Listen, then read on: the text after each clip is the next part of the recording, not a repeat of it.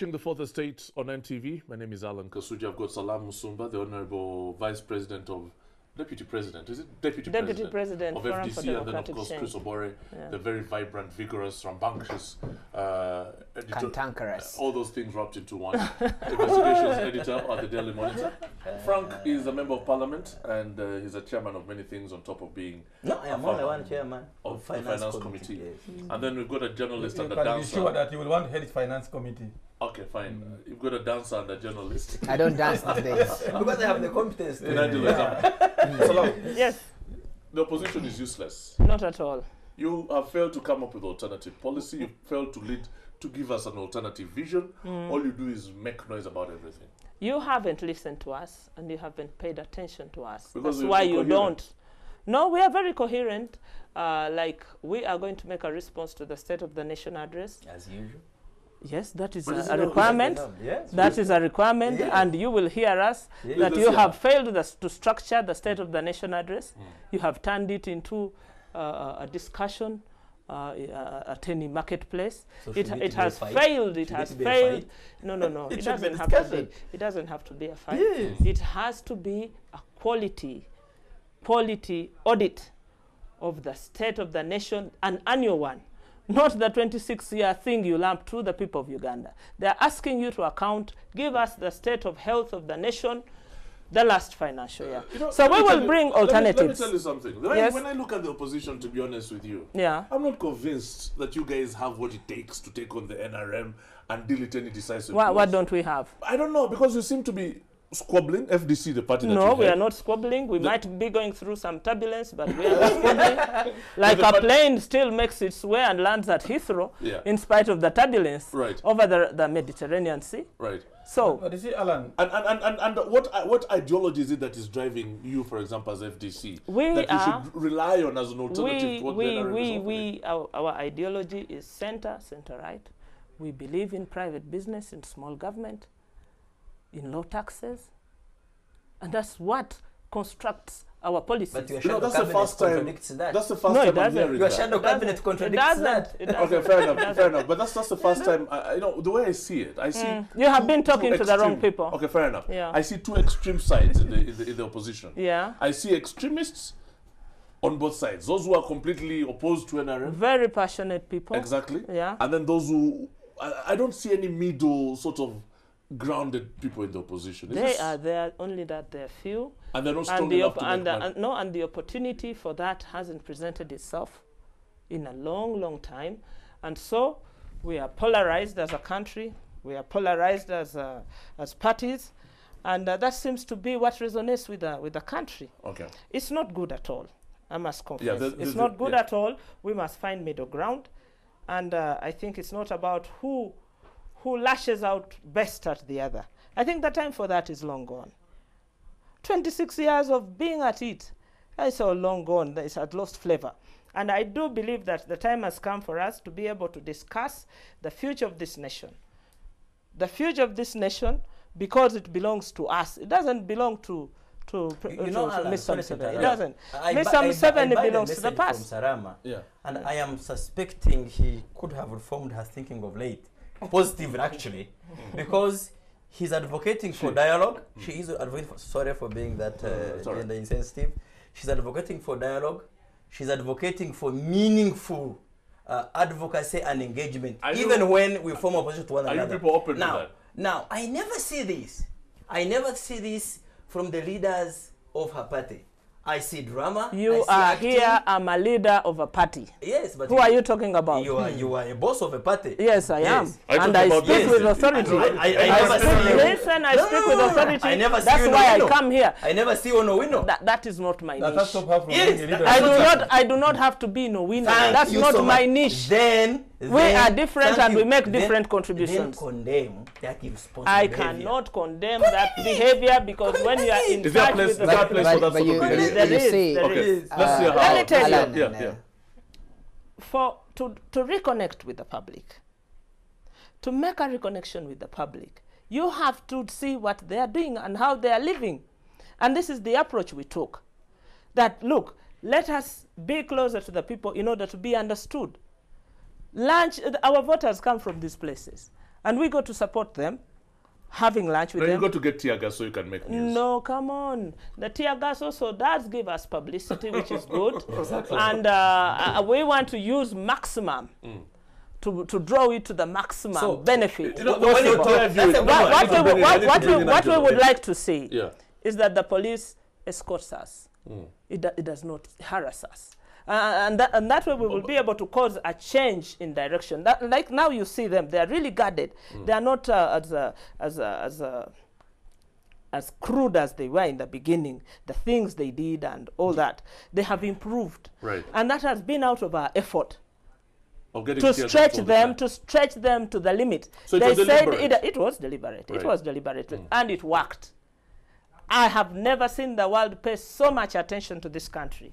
So now, then why are you complaining of paralysis? Your agenda, you have confessed. No. Okay, we have achieved. Listen, we have achieved it. Listen, we have achieved to cause commotion. No. Okay, we have achieved attention to our cause. So you work for attention. Frank, hold on. Why not? You work for attention. Why not? You work for media coverage. Why not? There is no other agenda. There is another agenda. Don't believe you. Okay, they do. Angelo, let me. What otherwise? Why would they follow us in the market? Please. They have to follow your regulation. Is there? Can you switch off Frank's mic? These are the power struggles. Yeah, the power struggles that exist. Any two NRM people. But let me ask you, Angelo. Political parties, this multi-party, I know someone who I have a lot of respect for telling me once when I said that I was not for political whatever, this dispensation we have going on at the moment. And they say that, you know what, that is a minimum that can be built on. But do you see political parties as being effective in our realities? Or are they just a bunch of useless noise-making groups of individuals who do not necessarily deliver to the people? Well, they are part of our reality, and you just can't escape it. But for someone who voted no in 2005 in the referendum for the return of parties, I can say that some of the arguments we made then have come to roost. You see, I think that Uganda has, I wouldn't say over-democratized, but certainly has created a situation where the paralysis of government is generated by the sort of back and forth you're seeing. There are major problems that the size of government, which Salam is talking about, has created. For instance, if you want to reverse just the size of parliament alone, what kind of politics can see that through? Everyone agrees that parliament is too big. But how did you reverse it? Precisely. You just think about that challenge. You have 112 districts. How do you roll that back? What kind of politics can address that?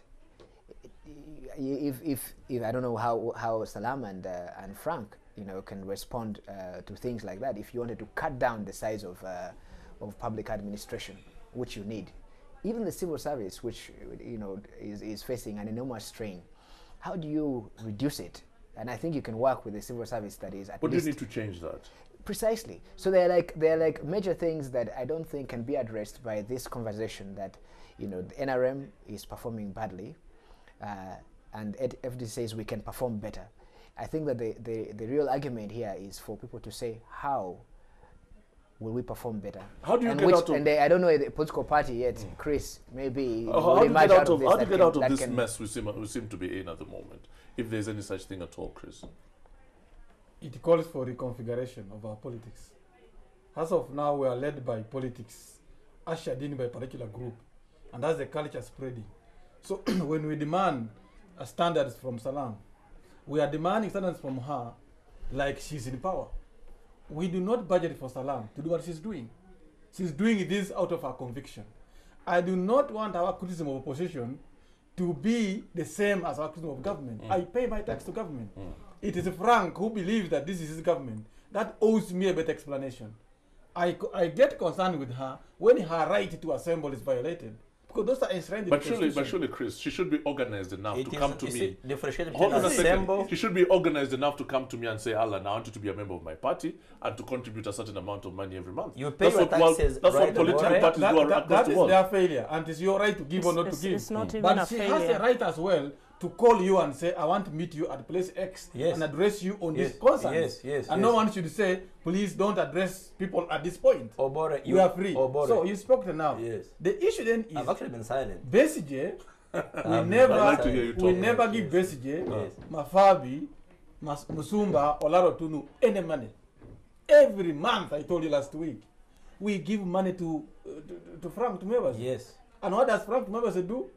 Smoothing himself. No, in hospitals, no drugs, you know. I think let me clarify that point. Point. Is crying. You see, if we just but you got to admit one thing. One correct. I don't know, Frank. One thing that you really have to admit. There has been a fundamental failure by this government to deliver to its people. I don't know why you hold your high. Fundamental failure. No. Every government will have challenges. You get the point. That's why when a government's strategy to deliver services has lost, when people lose confidence in it, when they go to the polls, they are voted out. You get the point? So when you say hospitals have failed, I would agree on the strategy, but I will tell you now, that's why government changed the strategy from decentralized procurement to a national medical stores. And I can tell you now, I said it last show. 26 years later, the government is still trying to figure out how to deliver services. What do you mean figure out? No, because it is still a fundamental You as a radio person, as a media person, go and dig out the kilometers of road constructed. Alan, that's not my point. Yes. That is besides my point. Yes. I'm talking about the delivery of health services in particular. 26 years later, go and look out the hospitals constructed. Go and look out the doctors that have graduated from a university in Western Uganda and Gulu that were never there. Alan. So if you choose to get one aspect of the health issues and challenges that are everywhere to be the one to popularize, Alan, then you are mistaken. Alan, so Alan, one point to finish on is you never finished. The 1 point. No, don't worry, don't worry. You were here last Sunday. I was not here. Unlimited time. One point is that NRM, you pay us taxes, right? You pay the police taxes to exercise their constitutional obligations. It is the duty of Kayihura and his force to make sure that the people of Kampala Central Business are transacting business.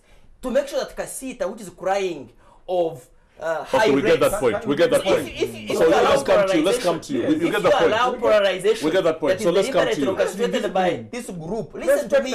Listen to me. Please, for goodness sake, let's bring in Chris. You make your point.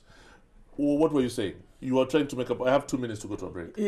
He's saying we give them taxes. They have done their part. I want to ask him a humble question. Frank Tumebazi, would you aspire to be an MP if we fix your salary at 800,000 a month? Thank you so much. Would you come to Parliament? I will come to you. I started aspiring to be a leader when I was at Mbara University. I did not know. Listen to me. I did not know how much money MPs were earning. I am a member of Parliament. But when you found out, you got interested. But Alan, this doesn't address Salam's bigger picture. Yeah, let's come to that. If I fail, I do other things. We pay you for doing nothing, Frank.